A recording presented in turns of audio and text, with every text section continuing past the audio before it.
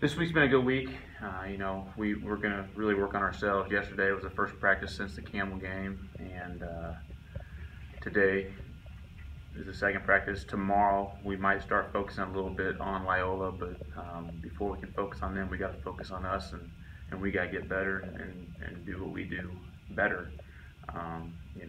Like I've been saying all along, today's practice number 30 with the team, and that's not too many practices once you start getting into games and getting ready for other games, and you don't get spend a lot of time on UNCW and what we need to get better at. So we watched film yesterday from Campbell. We didn't quite finish up, and so we're going to start with some more film today.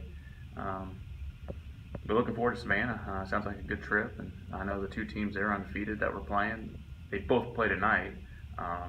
I assume they're both going to win, so I think both be 5-0 going to that trip.